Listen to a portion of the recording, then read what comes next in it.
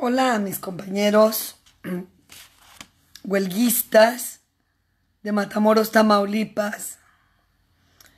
Hay noticias dentro de las redes sociales y ha publicado incluso la Junta Local de Conciliación y Arbitraje de Ciudad Victoria en un portal público que se ha declarado la incompetencia de dicho tribunal para conocer de los procedimientos de huelga de las empresas Olson, Dura en sus 3 plantas. Hoy estuve con ustedes en alguna de ellas, en la 1, 2, 3,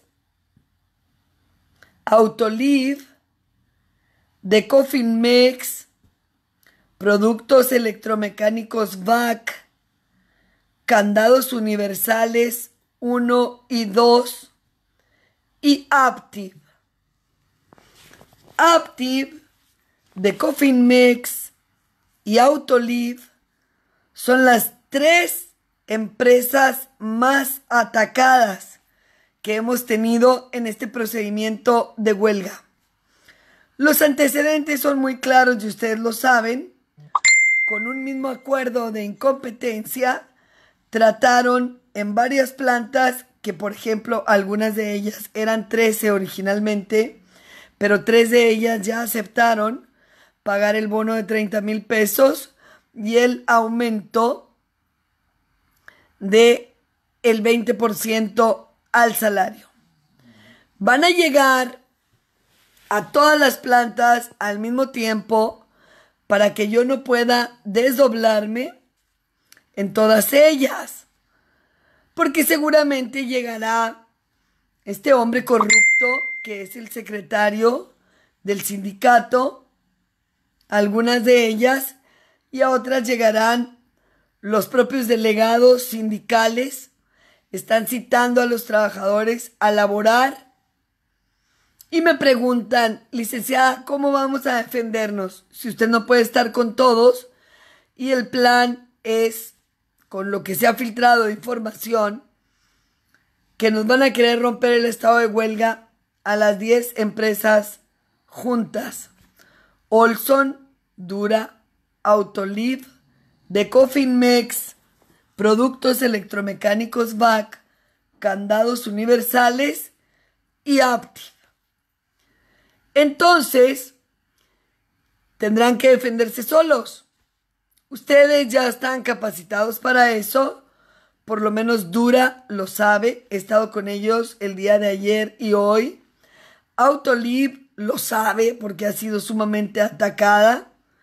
De Cofinmex y Aptiv lo saben perfectamente. Y ahorita nos quedamos con empresas como Olson. Alerta Olson, si me están escuchando los compañeros de Olson.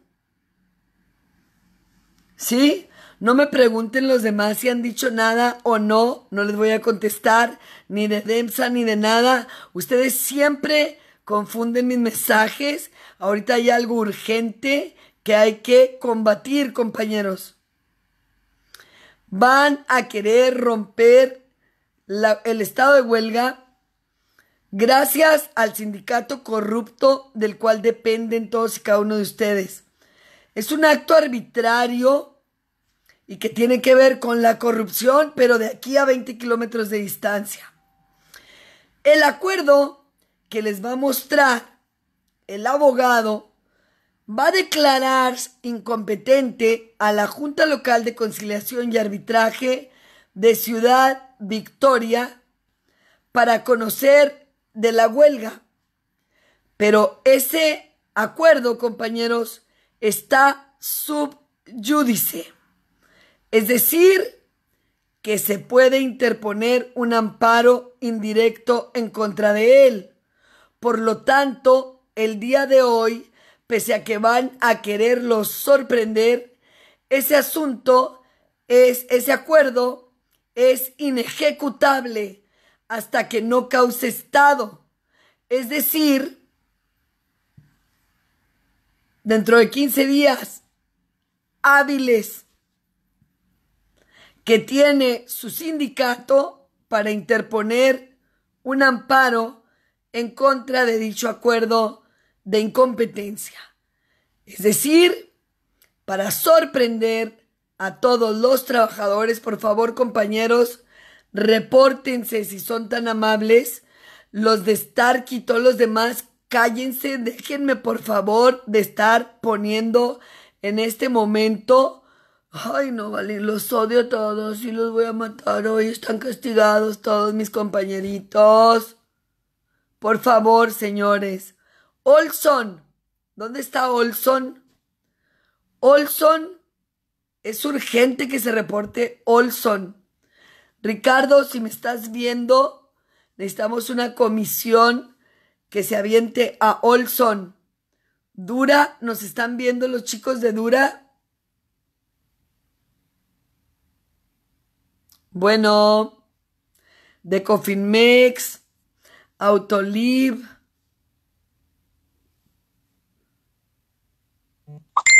Productos Electromecánicos BAC, Candados Universales, Autoliv presente, aquí estamos. Soy de Olson, mándeme su número. No le voy a mandar mi número, necesito que vea este video. Aptiv presente. Olson, Dura, necesitamos a los compañeros de Dura. Las 3 plantas van a ser atacadas o les van a caer de madrugada.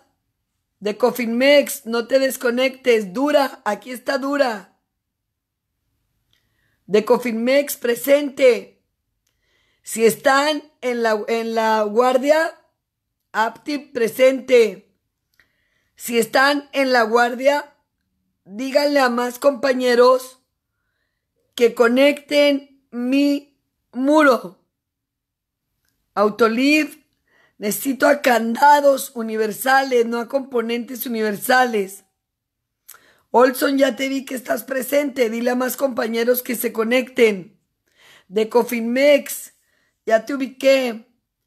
Autoliv, nada más uno de Dura. Ahí está, Dura planta 4. Los otros compañeros, Aptiv, Autoliv, de Cofinmex, Dura, de una planta. Olson ya está. Prendan sus celulares.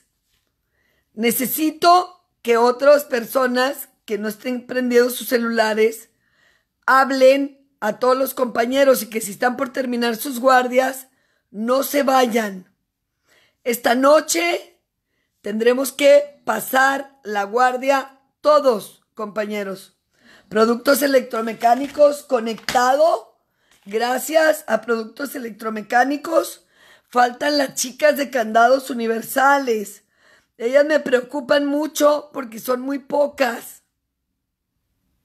Ricardo, si no se conectan las compañeras de Candados Universales, necesito que tomes gente de Autoliv y te vayas a Candados Universales. Olson, los estatales, ahí les va. Pónganse en la puerta. No pueden quitarles el estado de huelga con ese acuerdo de incompetencia. Si ya llegaron, pónganse en la puerta y eviten, empiecen a grabar, eviten que levanten la bandera rojinegra.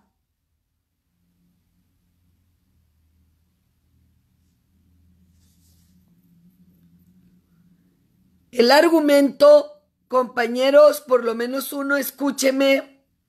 El argumento, si se los presenta el abogado de la empresa, hay muchos estatales, pero ¿por qué no me dicen lo que debo saber?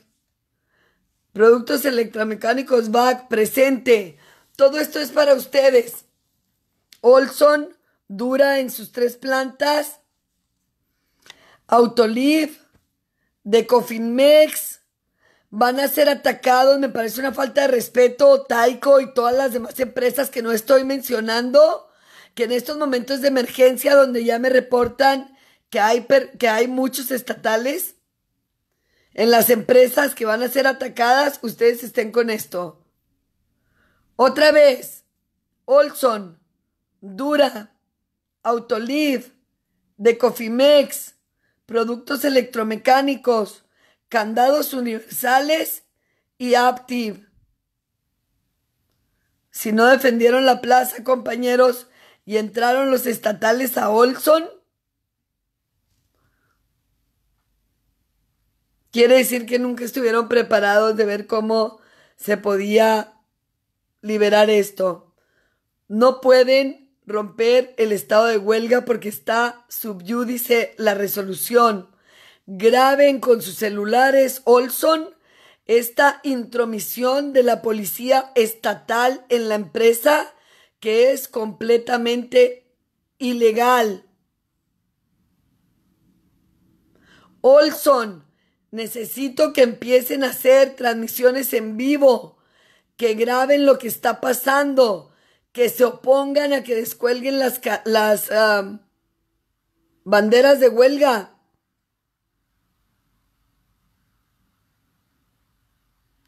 Autoliv, lo que hicieron por la tarde no ha cesado. Van a seguir hostigando. Van a ir con el mismo acuerdo.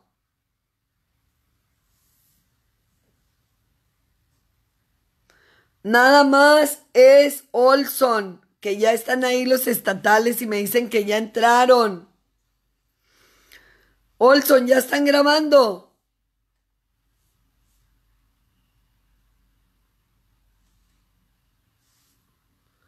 Olson, Dura, ya están grabando.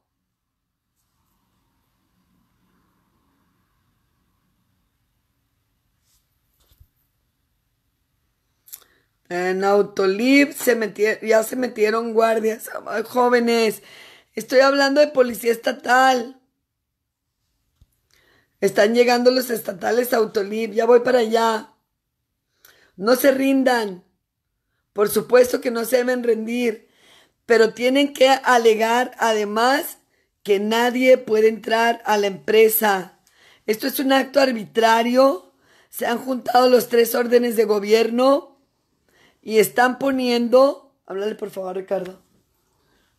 Olson, Dura, Autoliv, de Cofimex, productos electromecánicos VAC, candados universales, no se van a rendir. El acuerdo que les están presentando es completamente combatible y el sindicato tiene la obligación de interponer el amparo en contra del mismo. Aparte de ser este video una alerta para todos y cada uno de ustedes, es una denuncia internacional contra la violación del derecho de huelga a consecuencia de la corrupción en nuestro país. Ayer quisieron quitar las banderas sin ningún acuerdo, solo con la orden del coordinador del Senado. Ahora van a hacerlo con un acuerdo que no tiene ningún valor legal. No se distraigan comentando a los estúpidos maquilabots que están entrando, porque no debe entrar nadie a trabajar. Si por ejemplo en Olson se metieron los policías estatales, nadie va a entrar a trabajar, porque nosotros habremos de exigir a su secretario general que interponga el recurso correspondiente en contra de ese acuerdo donde se declara la Junta incompetente.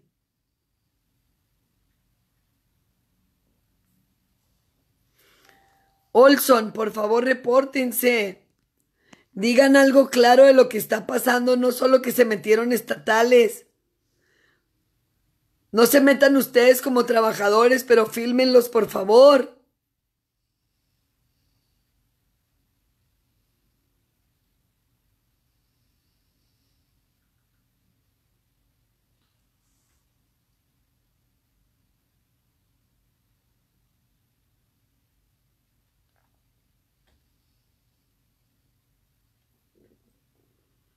No, no se dejen, Autolib, pero ustedes ya tienen mucha experiencia. Estoy esperando que el compañero que se conectó de Oslo, que dice que ya está policía estatal dentro de la planta.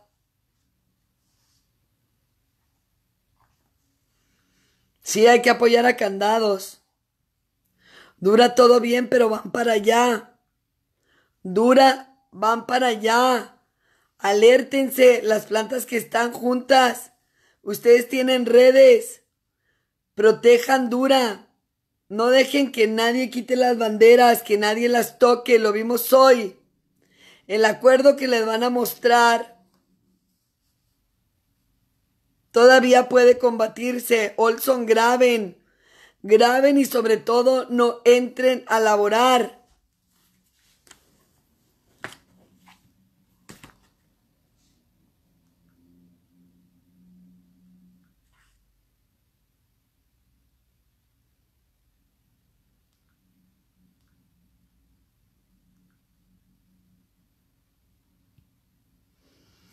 Olson. Olson.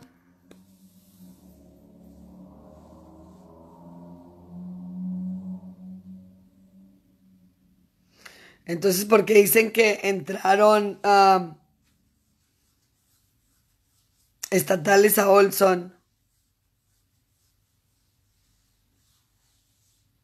Mande, Adolfo.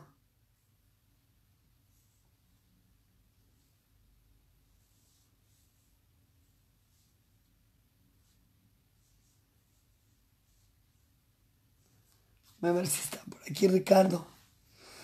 Compañeros, el acuerdo de incompetencia es el mismo que les mostraron, pero ahora sí con firmitas y sellitos se los van a presentar para impedirles estallar la huelga. Ese es un acuerdo completamente ilegal. La Junta, si se creyó incompetente, debió pronunciarse y otorgar un término de 24 horas al sindicato para que planteara ante la autoridad competente, en todo caso, dicho emplazamiento. Si el emplazamiento a huelga fue presentado desde el 15 de enero, que alguien me explique cuántos días han transcurrido, la Junta no se había declarado incompetente, ahora lo hace de manera milagrosa, pero además tiene un término de 15 días hábiles el sindicato para interponer el recurso del amparo en contra de esa determinación de incompetencia. Nadie va a permitir que se quiten las banderas de huelga. Nadie va a permitirlo. Las empresas que están cercanas, creo que hay un candado cercano a las compañeras de Candados Universales.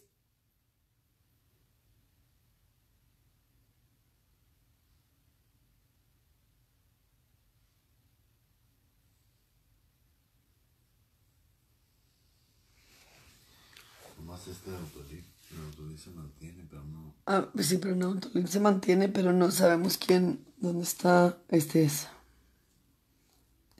Márcale. ¿Por qué hiciste eso?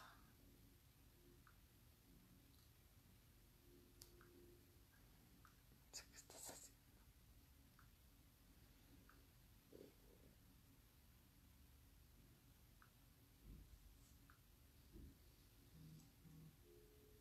Está marcando. Está ocupado. Compañeros, nuevamente Olson, si no han llegado, no tardan en llegar los estatales. A ver qué pasó ahí con los estatales.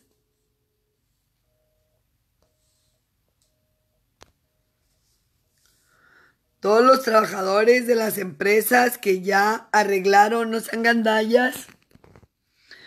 Necesitamos apoyo con las compañeras de Candados Universales 1 y 2.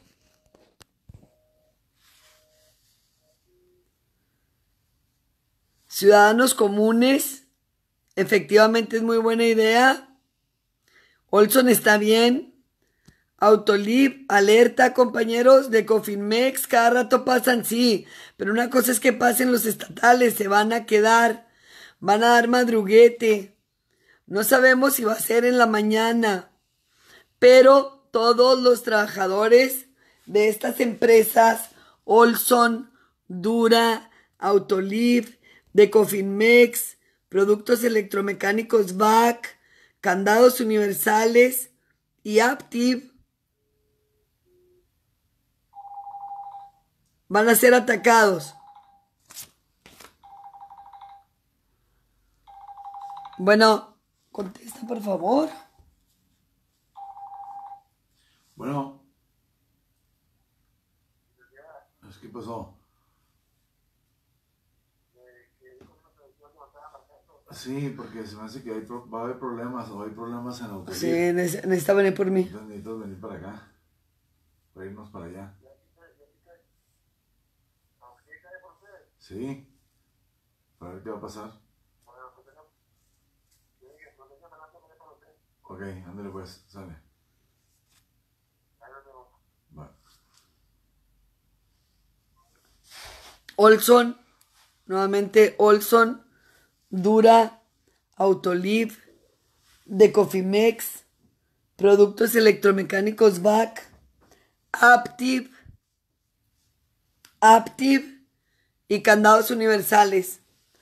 No permitan que con el acuerdo que les van a mostrar quiten las banderas rojinegras.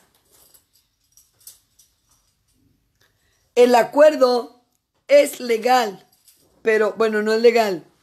Es auténtico, pero es impugnable y no ha transcurrido el término para impugnarlo. Por lo tanto, es una arbitrariedad sin precedente de la CTM, del sindicato de trabajadores, perdón, del sindicato de jornaleros y obreros de la industria maquiladora de Matamoros, aliado con el poder empresarial, quien va a irrumpir con la ya ilegal participación expresamente prohibida de los cuerpos policíacos en un estado de huelga. Entonces, compañeros, es noche de no dormir para variar. Es noche de solidaridad.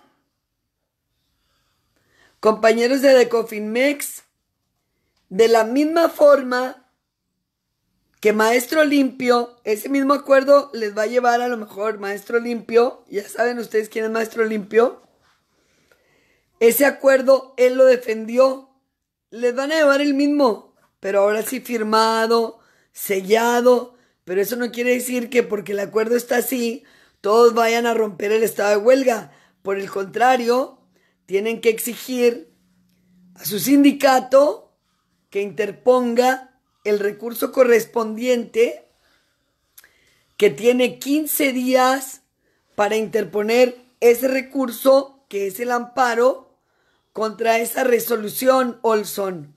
Esos son los argumentos que les estoy diciendo, Olson, Dura, Autoliv, de Cofimex, Productos Electromecánicos VAC, Candados Universales y Aptiv.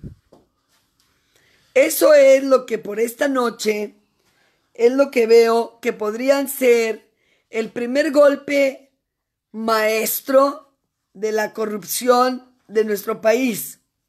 Las autoridades de los 3 órdenes y el sindicato, por supuesto, quien debería estar emitiendo este comunicado, este video, quien debía tener preparados a sus delegados sindicales, que se supone que están en todas las plantas, y haciéndoles de su conocimiento que no pueden terminar con el estado de huelga hasta en tanto no se haya agotado el término para impugnar el acuerdo que les van a mostrar. Hay defensa. Si no quieren aprenderse términos tan complicados, le van a decir al sindicato: no tenemos confianza en el sindicato porque sin ninguna orden, por una llamada telefónica de un senador que no es autoridad competente, Además, el coordinador del Senado, que fue Ricardo Monreal, se dispuso a ir a una empresa a quitar la bandera rojinegra, ordenando a los trabajadores que regresaran a laborar, mientras él iba a la Ciudad de México con dicho senador a negociar esta situación. ¿Qué vamos a negociar? Olson, está tranquilo, pero va a haber gente. ¿Qué esperan? Van a esperar a congregar gente cuando ya tengan ahí como Autolib. Bueno, Autolib ya está curado de espanto. Autolib ya sabe cómo defenderse, pero le van a argumentar, bueno, la vez pasada tu abogadita, o sea, yo, la víbora de la que hablan todos aquí en la red social, los maquilabots, dijo que no tenía firma del representante obrero, ya la tiene. Dijo que no tenía sellos originales, ya los tiene. Pero hay un recurso que tenemos que plantear en contra de esa declaratoria de incompetencia. Y tenemos 15 días para plantearlo. Entonces, compañeros, el estado de huelga no se levanta porque la Junta se declare incompetente en un acuerdo de 3 líneas. Ese acuerdo es impugnable. Y si es impugnable y si se puede defender el sindicato, ahorita la bronca va a seguir siendo contra su sindicato blancote y su líder charrote, que es el señor Villafuerte. No es posible que después de tanto sacrificio de los trabajadores, de obligar prácticamente a este hombre de Villafuerte a que se cumplan sus contratos colectivos de trabajo, llegue él mismo como cómplice de las empresas y de las 3 esferas de gobierno, intimidándolos con policía. Ya saben de qué se trata. Los que van a hacer la cadena humana, o las 3 o las 4 o las 5 cadenas humanas, no se quitan de ahí. La bandera de huelga no se toca. Ya voy en camino para las empresas para hacer de alguna forma efectivo que se comuniquen. Hay compañeros, ahora sí, de último momento, de algunos lugares de la prensa.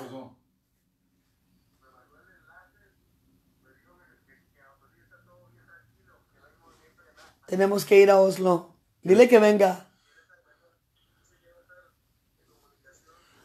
Ay, no. Entonces, compañeros, volvemos a las indicaciones. Perdón, pero estamos tratando de acudir de manera personal a las plantas que estarán en riesgo hoy madrugada o por la mañana, a las 6 de la mañana, a la entrada del primer turno. Y que qué bueno que hablamos de esa entrada del primer turno, porque hay que decir a los compañeros que si las cosas se salieran de control y lograran en forma ilegal y violando los derechos humanos y el derecho de huelga fundamentalmente, aliados con su sindicato, las autoridades de la policía estatal, es muy importante que ustedes permanezcan fuera de las instalaciones de la empresa. Sin embargo, compañeros, la policía estatal no puede hacerles nada, absolutamente nada. Graben todo en todo momento, por favor. Olson, Dura, Autoliv, Decofimex, Productos Electromecánicos VAC, Candados Universales y Aptiv. Los demás no digan nada. No habrá ni hoy ni mañana ninguna represalia en contra de ustedes. Están tratando de defender a las empresas más poderosas que no quieren cumplir con el contrato colectivo de trabajo, pero que, como dijo el senador Monreal ayer, hay que sostener la economía del país aún por encima de los derechos de los trabajadores. Y me está viniendo esto acá. me está brincando como una ilegalidad, como un tiro cantado, como decimos allá en mi pueblo. Y yo les pido, compañeros, que defiendan sus trincheras. Los estatales no van a tocarlos, ni que se les ocurra. Los estatales van a intimidarlos. Ellos no son competentes en el proceso de huelga precisamente para resguardar los derechos humanos y laborales de los trabajadores. No puede tocarlos ningún policía estatal.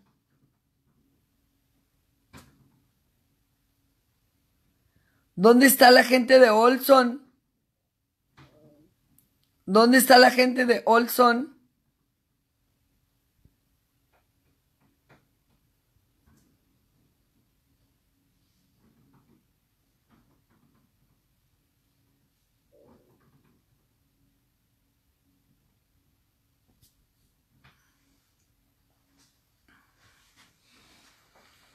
Es importante que compartan. Las empresas que he dicho, nomás son 10. Si ustedes me escuchan mencionar 7, son 7, 8, 9, 10, sí. Son porque Dura tiene 3 plantas y Candados Universales 2. Entonces, Olson, Dura, todas sus plantas, Autoliv, Decofimex, Productos Electromecánicos VAC, Candados Universales y Aptiv.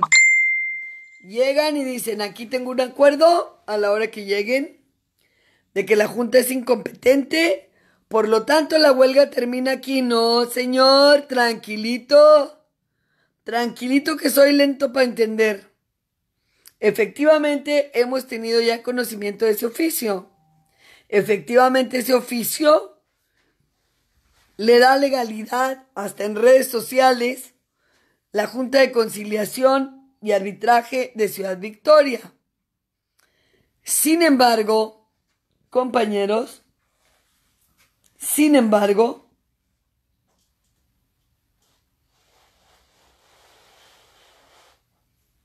tenemos un recurso. Olson firmen, gracias, Olson. Entonces, aunque efectivamente se emitió, y creo que les va a llegar ese acuerdo calientito, porque está toda la mafia del poder, la nueva mafia del nuevo poder, está reunida en Ciudad Victoria y va a llegar así como calientito todo, ¿no? Vienen en camino, es más, no han llegado. Por eso ahorita esas 10 plantas están tranquilas.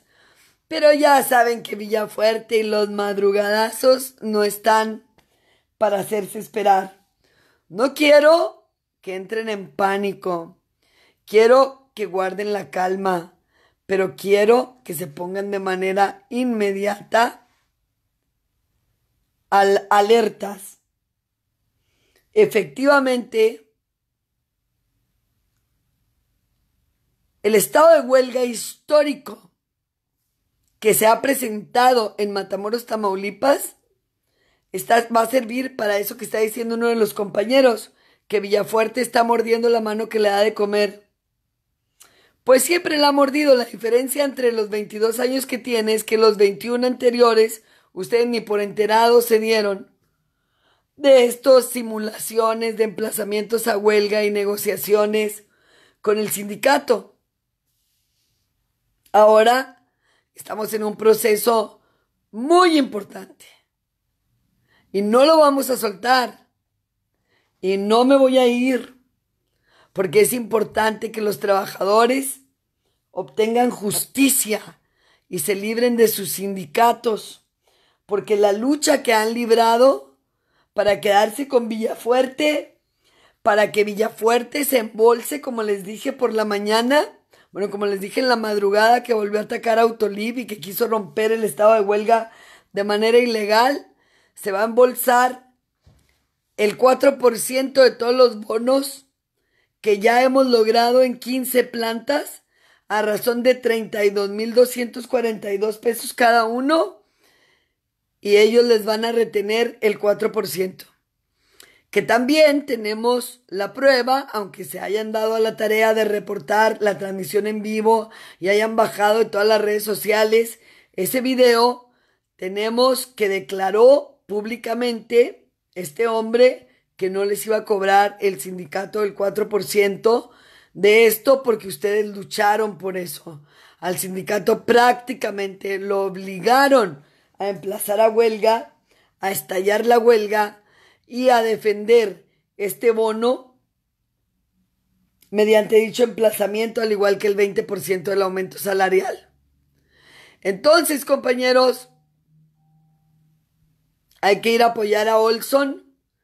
Es importante que las personas que viven alrededor de Olson, personas que sean vecinos, que sean familiares, que están comprometidos con este movimiento, hagan vela con ellos. No sabemos si van a caer en la madrugada, no sabemos si van a caer. Oigan, es buena idea. ¿Alguien tiene el número de derechos humanos de Matamoros, Tamaulipas?